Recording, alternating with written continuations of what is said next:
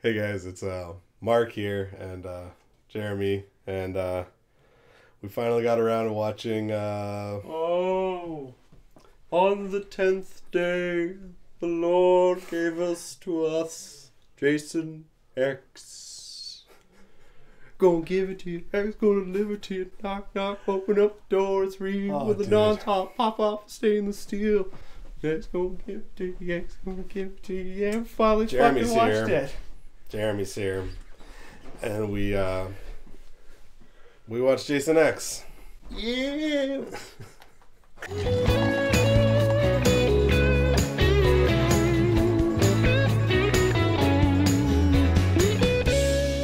Okay, so yeah, we watched Jason X finally. Finally. This is the only one you'd seen prior, right? This is the only this is Jason the only movie I'd ever seen before we started this whole series. Fucking awful. Oh man, this is the grand magnus opus. We waited only 10 movies to get here, and this is just everything perfected. Basic storyline for this movie is sometime in the future from the... Because we were always in the future in this series. Yeah. So I think they say it's like 2010 like, or fuck something. It, let's just jump up another 400 they say like years. 2010. Jason isn't in hell, even though the like opening credits are kind of hellish, as well as like for whatever reason they're like doing like biopsies on Jason or something. The most amount of effort put into a opening title sequence ever. Like there's so much CG. That's probably why they couldn't afford cool looking guns, instead they had to paint over Nerf or guns. Good costumes. Oh yeah, like so it's just like, okay, no, never. I said this is like watching an episode of Andromeda that just so happens to have Jason in it. Yeah, and it's not just because it has two Andromeda actresses in it. It literally plays out, looks like, sounds like an Andromeda episode. Yeah. I was waiting for Kevin Sorbo to come in and be like, "Ooh, take this Jason." Hercules versus Jason. This is basically a Jason movie in space if it was written by a 13-year-old. Who actually written by Todd Farmer. Who could possibly be mistaken for a 13-year-old. Yeah, this guy, he wrote My Bloody Valentine and then put himself in the movie as the guy who gets killed. In Drive Angry. No, he's in My Bloody Valentine. He's killed at the truck stop. He's nude when he dies. Oh, my bad, yeah. He's banging the chick and then they go on and he gets... Oh, that's such a terrible character. He's in this one as well. Yeah, he gets his face smashed He gets his face smashed into a wall, which apparently broke the stunt guy's nose. No, it sucks. There's a lot of really cool deaths in this. There are some really cool deaths, even in the past, too.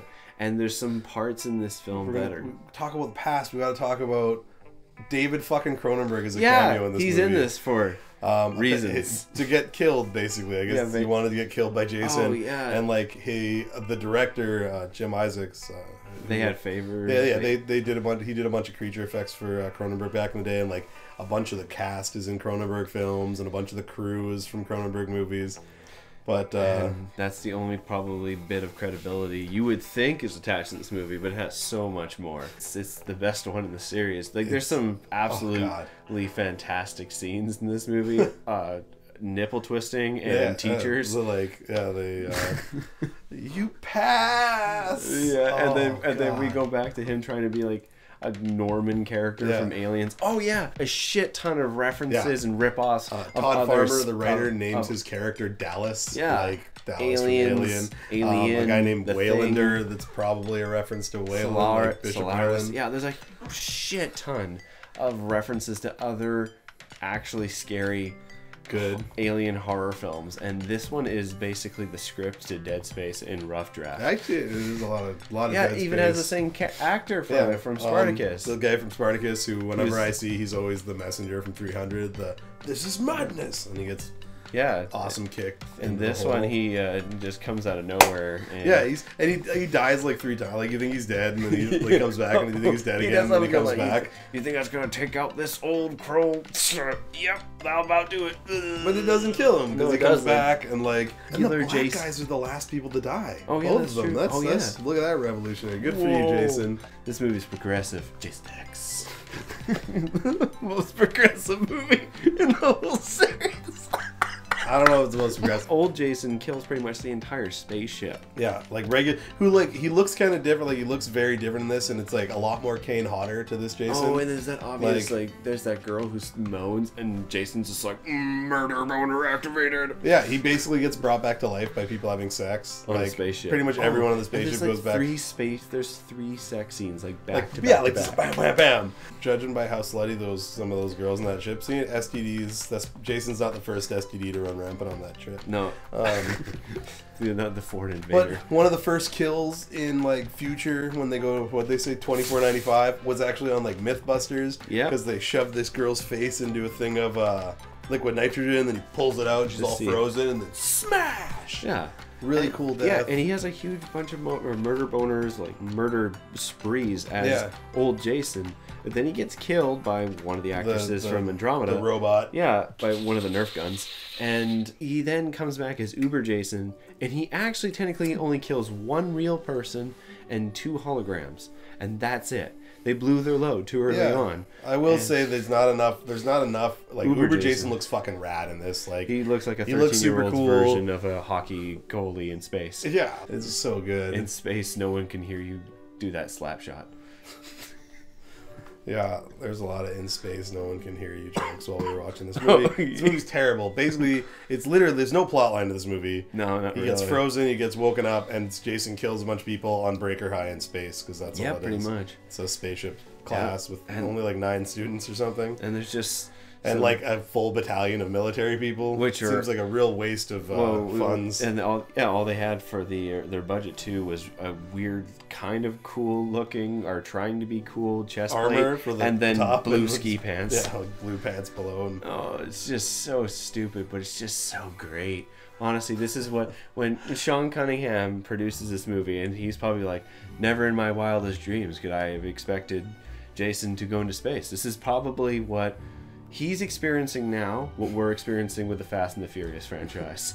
The Fast and Furious franchise needs to go into space. Yeah, exactly. So I'd watch that movie. I would bring me back to that series. Imagine if they had like time travel, like Vin Diesel and Matthew McConaughey from Interstellar would be in the same bookshelf. He's stoned, by the way. Yeah, Jason, this movie sucks. But it does have one of my favorite moments in the Jason franchise. It's a throwback, and like I love that. Like one of the pieces of trivia about the Jason, they have like a video game simulator, like a la the Danger Room in X-Men or in Star Trek, or like every other sci-fi thing ever, because they're not creative. He goes into it's like 80s, and they like literally punch in like Camp Crystal Lake, New Jersey, 1980, and it's so dumb, but like.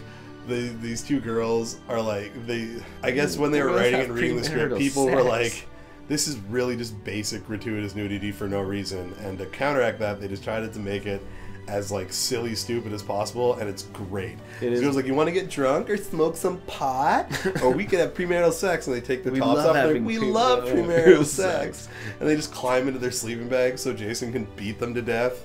Again, written by a 13-year-old. Yeah, I love that kill. It's like a throwback to 7 when he kills the chick in the sleeping bag. Oh yeah, for sure. And it is the strangest amalgamation you've ever seen. The lighting in this movie is incredibly bizarre with all this slate lighting. A lot of everything. Designs. Every light had a fucking vent piece. A lot of the sets you think were printed from Windows. Yeah, there's like weird backgrounds. Weird graphics going on. We want to see computer chips as graphics on the wall. Yeah, no, this movie is just, it's legendary. Remember what I said when we were like, I think the first 30 minutes in, I was like, wow, this is fantastic. And more has happened in the first 30 minutes of this movie than the first 5 Friday the 13th movies combined. Well, there is a lot. Like, the world building's all right. Like, you get to see a lot of the school and what the people do. And, that's just crazy. And like, there's like doctors with so much. They were expecting like Jason X.1 or like /2. It looks they're building this whole thing like it was going to be a franchise. Sequel to this. It was a franchise within a franchise. I'd probably watch a sequel to this. Yeah, I would too. This movie sucks, but it's again one of the ones I kind of like. I've got a soft spot for it. It's the There's not much good in it. Some of the kills are really cool. He's wrong. This is the best one in the entire franchise. Sure Even Freddy is. vs. Jason doesn't come close. Oh, dude, just... So, for ratings, what are you going to give it? I mean, I'd still probably toss this one, like, a 3.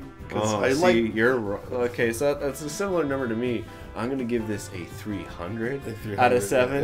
Yeah. Just for... 3 with an infinity sign no, next to it, 300, because madness? Yeah, because this is madness? This is madness. This is Jason X.